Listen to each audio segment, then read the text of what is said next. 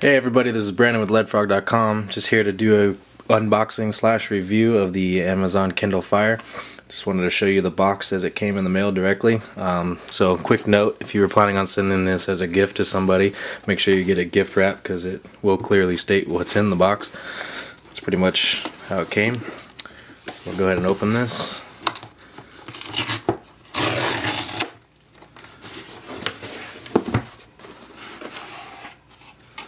And there it is. So it looks like what we have here is some documentation, just a little bit of how to use it. Alright, turn it on. Product information, nothing special. And the Kindle Fire. Alright, set that aside. What else do we have here? Looks like just a USB charger for the wall. That's everything.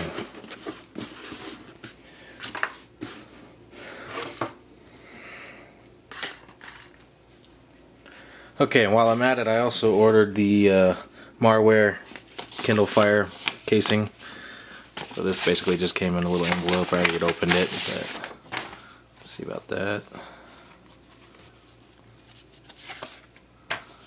Pretty basic. Looks kind of like the iPad case from InCase. Feels really nice. Smooth, light. Let's check out the Kindle Fire.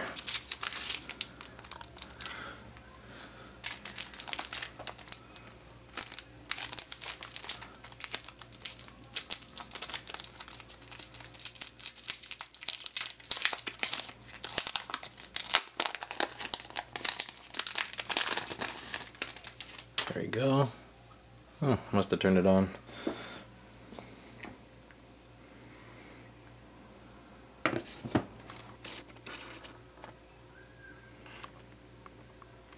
Alright, looks like we got our home screen here.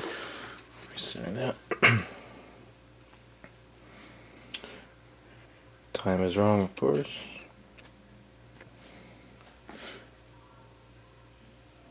Okay.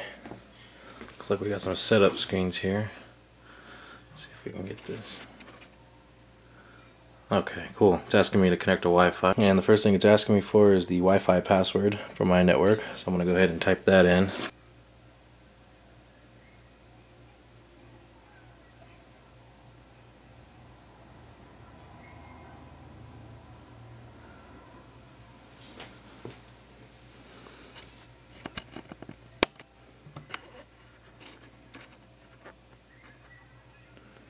Alright, now it's asking me to set the time zone, so it's already on Pacific time. So it says the latest Kindle software is being downloaded. Once it's complete, it'll only take a few minutes to restart your device. So we're going to go ahead and pause here, and we'll come back when this is done.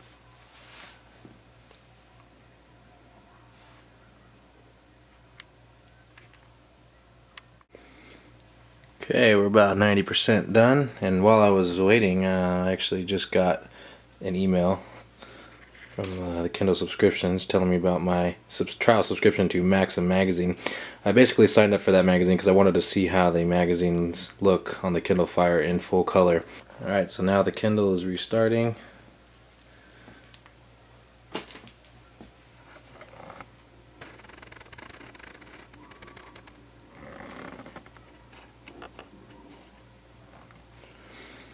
Verifying update package.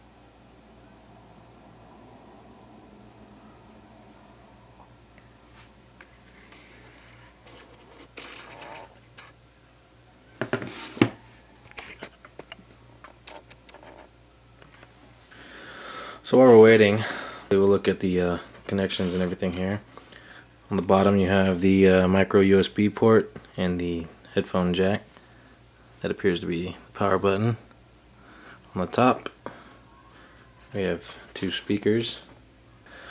The back, it's got a rubbery feel to it with Kindle indented in there. It's an Amazon logo. And nothing on the sides. Alright, the Kindle has started. It has already set itself to the right time. We're going to go ahead and open it. And here we go. So it looks like we got a welcome page. Talks about the navigation bar at the top, which is where we'll be able to get everything we need, the newsstand, the books, music, videos, documents, apps, web. Let's scroll over here. Looks like we're in a tutorial right now.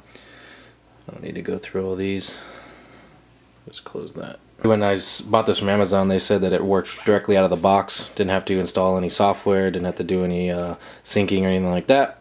So that is exactly true. I downloaded some free books, including a dictionary here. So it looks like the other two that were added were the welcome guide and the user's guide for the Kindle Fire. Oh, this looks like a document. Let's open that up and see what that looks like. It's a little note from the CEO of Amazon. Everything looks smooth, runs really fast. We got a couple of default apps here, IMDb, Facebook, Pulse, and Amazon, of course. Let's go ahead and try the internet here. We'll go to the web. Let's just go to Amazon.com. The internet itself isn't that bad on the browser. We can do multi-touch zoom. Let's go to Adobe.com here and check out the flash capabilities. Go. This is the one major complaint of all iPad and iPhone users is the lack of flash. Let's go ahead and rotate this. If we can watch this video, get an idea of the sound quality as well as the flash player. We actually have a bigger impact digitally today than we do on TV. We're happy with the decision to use flash, and we're sticking with it because it gets us where we need to be. Obviously, Adobe Air has made a massive change in our environment because now we're taking our flash content and putting it up on the website, but now filtering it through Air and putting it on Android devices. Looks like it works good. Alright, let's go back to the home. So I'm going to go ahead and check out the Maxim magazine, because I know everybody's been waiting to see that. Oh, we got to download the first issue. We'll come back when that's done. I signed up for a 14-day trial of this magazine just because I was curious to see what a full color magazine looks like. If you look in the Kindle store right now, this magazine is only available for the Fire. So that tells me it's going to be full color and most likely functional with the internet and whatever special features they might want to add. So let's go ahead and load that up and see what we got. Okay, so naturally we start on the cover. We can scroll in and looks like you have all the same basic ads that you would find on any Maxim magazine, and now we have a table of contents. Doesn't look like those are functional where you can click on them. You can just tap through it. You can make it full screen, zoom in, zoom out, and then down here we have a scroller so we can go to any page in the magazine. It is the full magazine from cover to cover with all ads and images and everything page by page. That was a quick look at what magazines look like on the Kindle Fire. Alright, so let's review the operating system a little bit. First of all, it's very fluid. It moves very smoothly, very quick, almost to a fault. I've noticed a few times when I've tried to open a book or something, it actually wants to scroll to the next item, so that might just take some getting used to, but it is very, very touchy. Even to try to land on one item, you have to go very slowly, but as you can see, super fast. What I wanted to go over here really quick is the setting. When you look at the side, the tops, bottom, there's no volume rocker like there is on the iPad. There's no side switch that can allow the locking of the screen, which is kind of a drag if you're used to that on the iPad. And I'm a former iPad owner, so these are the things that I was looking for. To get to the settings of that stuff, you go up to the little gear icon at the top here. See if we can show you that. Yeah, right there. And this brings up the different settings that you can change. So right now it's on volume, so you can take this and you can adjust the volume, of course. You can do the same with the brightness, so that's the lowest brightness. There you go with that. Wi-Fi obviously allows you to connect to different networks, and then there's where you can lock the screen rotation, so it won't accidentally rotate on you. When you drop down the settings here at the top, you have your standard volume, brightness, Wi-Fi, your sync option, and then you have more. More allows you to look at your help and feedback, change your account settings for Amazon, adjust the sound settings, the display, security, applications, date and time, wireless network, Kindle keyboard. Alright, so all in all, I like the Kindle Fire from what I've seen so far. Most people are calling this an iPad killer. I certainly don't believe it's an iPad killer, but it's definitely a competitor.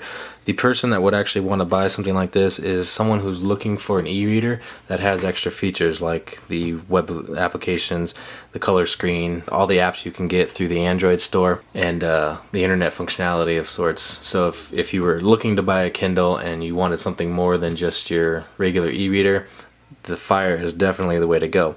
However, if you're looking at an iPad because you need the 3G service, or because everything else you have is Apple and you like the syncing of iOS devices and all that, the Kindle is going to be an issue for that particular user. So all in all, I do like this device.